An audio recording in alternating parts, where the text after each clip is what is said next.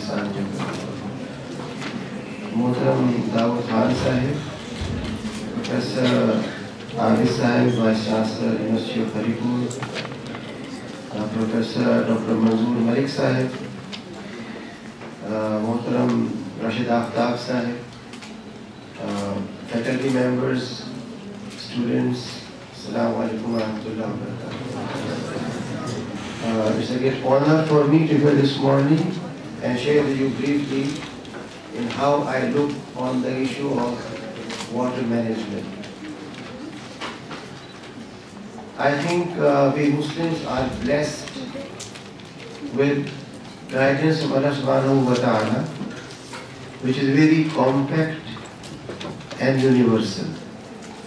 And that guidance tells us that if you live a life which is based on moderation, then you resolve your issues amicably. Therefore, the Quran says that you are invited to eat and drink, but don't go to excess. Kulu washrabu wa la tusrifu.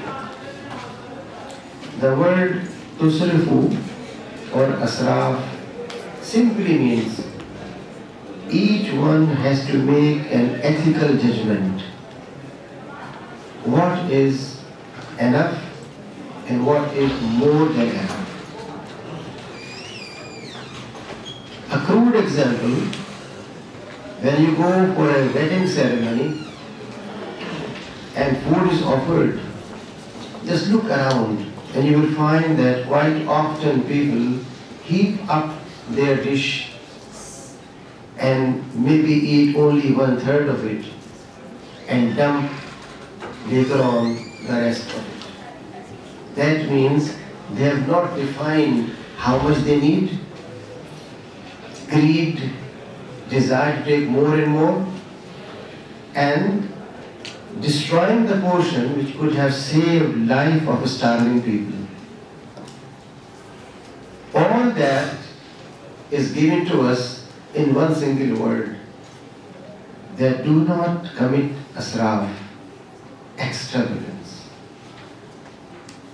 We all like to wear a nice dress, but if a person decides for every day of a month, you must have a new dress. So at least 30 coordinated dresses. When you find in the street children who are beautiful like roses, but having torn dress, is that fairness, rationality, logical living, responsible living, or ethical living? Therefore, water management is essentially an ethical issue. And unless our coming generations imbibe ethical values, unless they understand life given to us is a trust, and we have to use it judiciously based on ethical principles.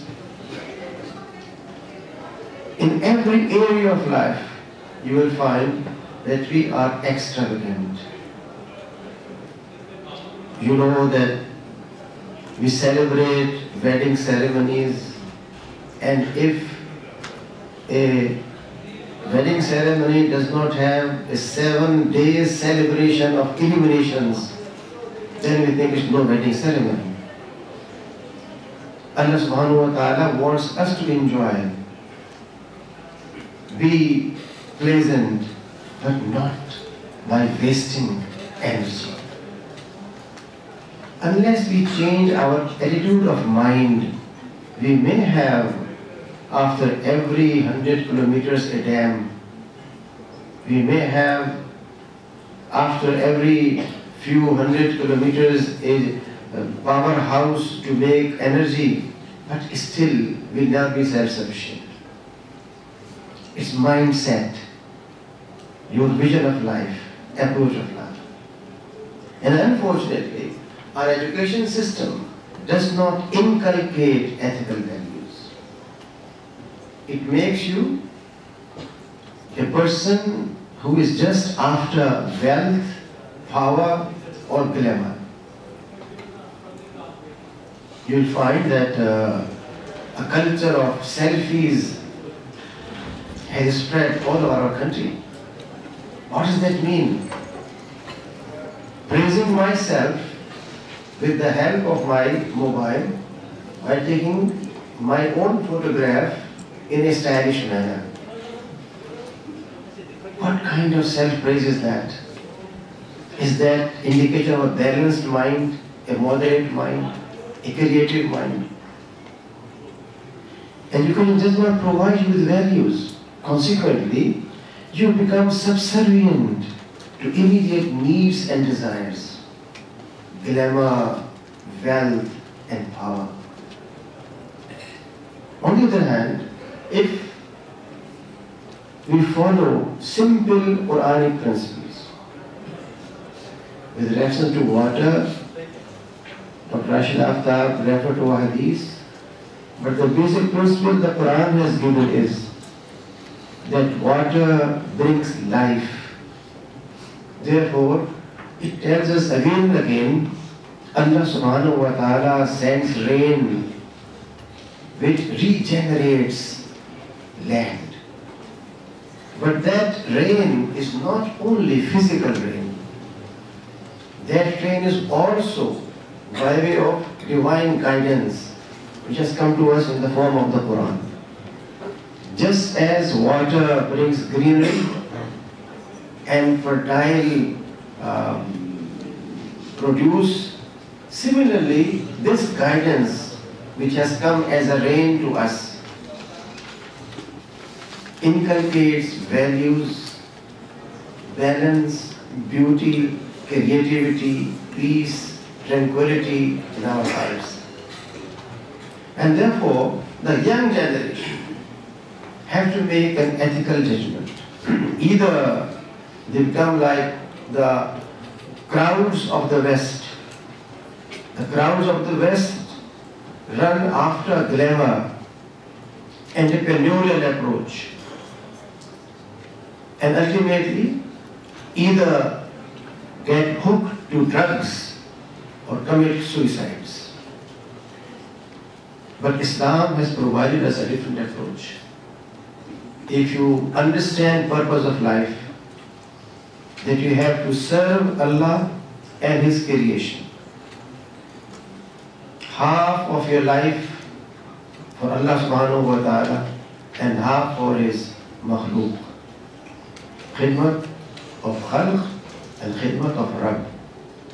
Then you develop a balance. And that balance provides you with enormous energy and understanding.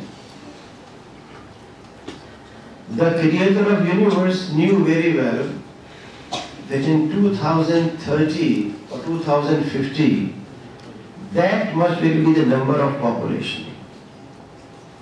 He also knew very well how much water resource will be there and how much will deplete. And since he is the owner of resources, he knows very well how to feed his people. But people never know how to have sustainability. Sustainability means when you are able to save something for future, not just now.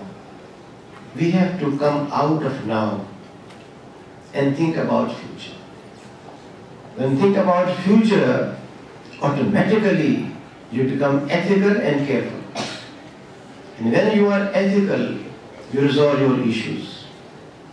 Allah subhanahu wa ta'ala has guaranteed to feed and provide water to us. It is we who should understand how we can make better use of it. If we make better use of it, then all those theories you are taught make no sense. Population provides you energy, strength, power. Human resource is the only power that can change. Technology is subservient to it.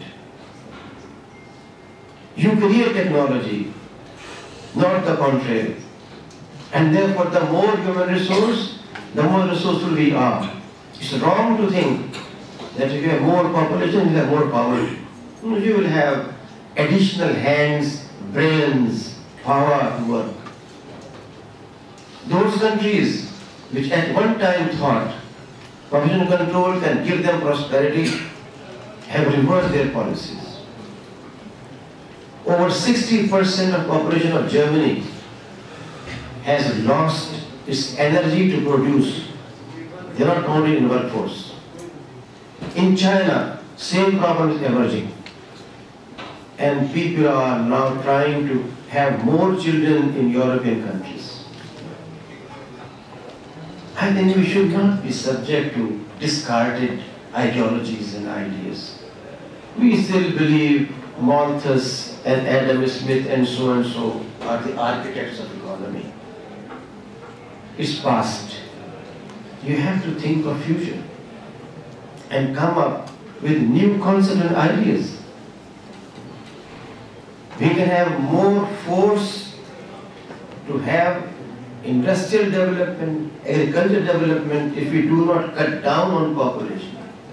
Our disease is not population, our disease is illiteracy. Islam came with culture of knowledge. The very first revelation talked about it. It provided institutional framework that masjid should be not place of worship alone, but place of education.